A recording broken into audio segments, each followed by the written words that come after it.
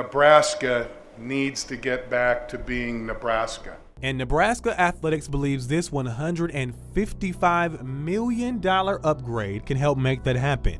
Friday afternoon, the university announced the North Stadium expansion project. Coach Scott Frost says this will add fuel to the football program's fire. Now is the time. Now is the time while the football program is building. Everybody can feel it growing, while there's momentum, while there's enthusiasm, while you have the talented people from game day on our campus. The new facility offers space for locker rooms, strength and conditioning, meeting rooms, and outdoor practice areas. As the school's football program grows, this will offer much more space, and student athletes believe it's well needed. We got the culture down, our fan base is behind us, and we got the greatest coaching staff, but we definitely got to take a step up in our facilities. Adding this facility is just going to attract even more recruits like myself and attract even more people to want to come here.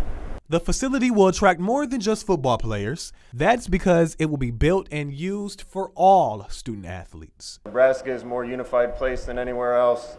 I think by adding a new training table, a new study area, an academic center, it's not just going to benefit football players, but benefit every student athlete.